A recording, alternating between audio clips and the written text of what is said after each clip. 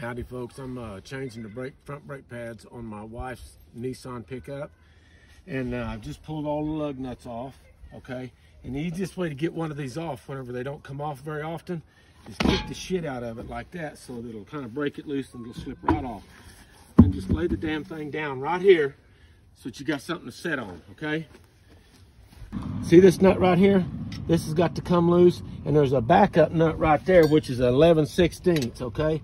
Just stick your wrench in there and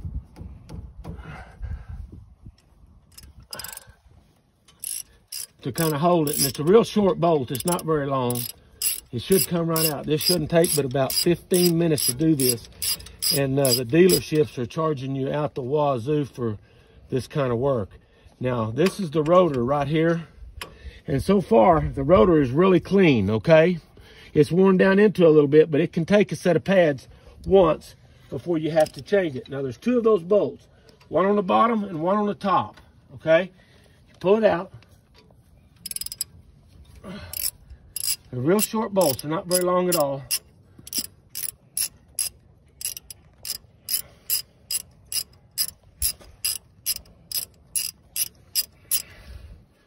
But they are kind of a pain in the rear end. See, there's just two of them. See here? Just lay them off to the side. And this right here, get your little pry bar and put it right underneath the edge of the pad right there and pry on it just a little bit, nice and easy. And what it'll do is it will loosen up that pad, okay? You don't have to really, you see how it just falls right off? Don't let it hang too long on that rubber line because it can hurt them rubber lines. All right, now this here is your brake pad itself right here. Okay, they just slide right out of there. Sometimes they get in there pretty tight though. See, that's your brake pad right there. There's the front one. It goes on in this direction, okay? Just lay it down there just like that. And then reach over here and get a hold of the one in the back and pop it out the same way. All right, now there's a little plate on the back of these. And I guess it's a squeaker plate. We used to have paper when I was a kid that went in some of them cars and stuff. And we called it squeaker paper. That must be a squeaker pad. Now here's that little pad thing that was on the back, and it just kind of clips on there, okay? It's no real big deal. Just make sure it gets on there good and snug, and like so, okay? See here, good and snug.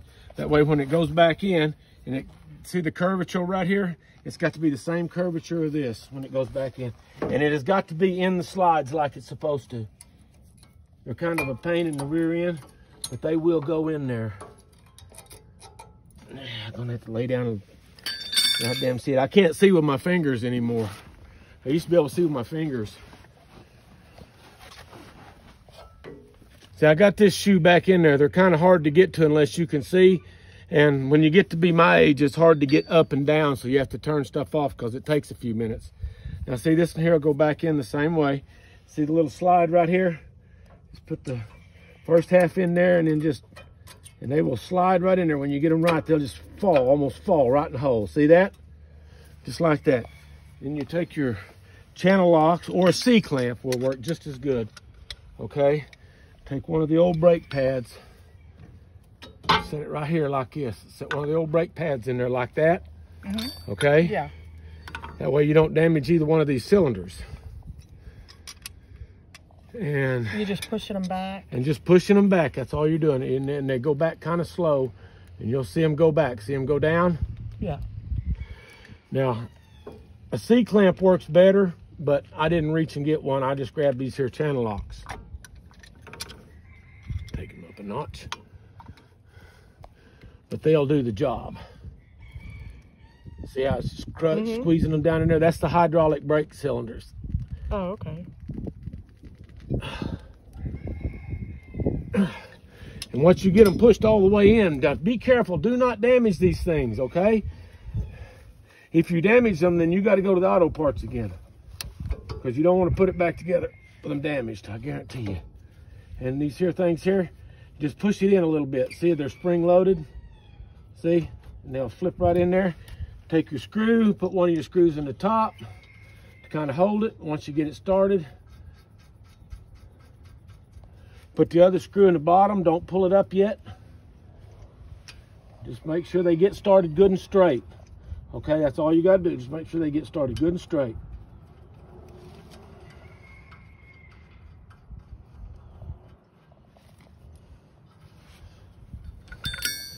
And your brake job is done, folks. All you got to do is put the tire back on.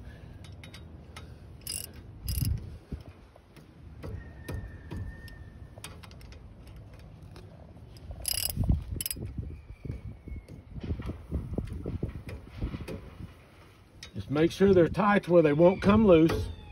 And use the proper tool on the bolts. Don't use junk, okay? Use good tools. You know, like good, decent sockets. Because if you strip one of them off, they're really hard to get out. Okie doke.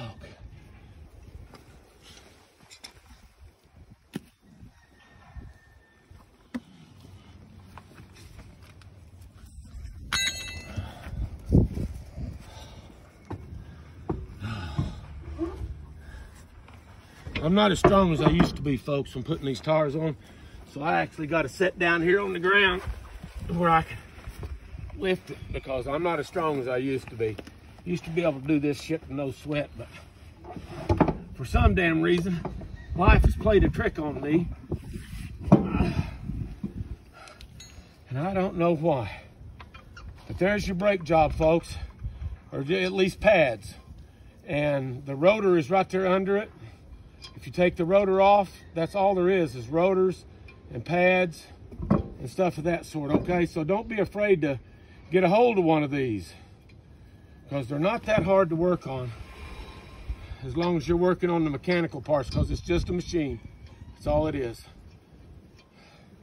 But if you get into that computer, then you got to go talk to one of the 5-year-old kids in the bedroom playing video games, because it'll sure drive me crazy. Alrighty, y'all have a good evening and keep your powder and your primers dry.